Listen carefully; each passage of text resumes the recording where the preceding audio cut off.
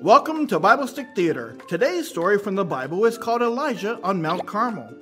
Are you ready to see today's story, kids? Me too. Let's take a look and listen to today's Bible story. This is Elijah. He was a prophet in Israel. That means he told people what God said and they listened. Everyone say, "Yay!" Good job. This is King Ahab. King Ahab was a bad king. He didn't obey and worship God. He worshiped a fake god named Baal. Everyone say, "Boo!" Good job. Elisha challenged King Ahab and the prophets. It was like a battle to see who the real God was. Elijah told all the people that you can't worship two gods. There can only be one true and real God. The challenge would be between the Lord God of Israel and Baal. The God who would answer them by sending fire to their altar table would show everyone who was the true God. Who do you think had the power to send fire? God or Baal?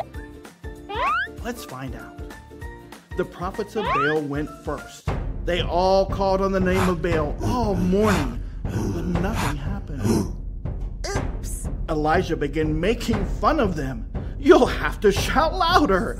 Maybe your God can't even hear you." So they shouted louder, but still, nothing happened. Then it was Elijah's turn. He got the wood all ready and he had people dump water all over it. Why do you think Elijah did that?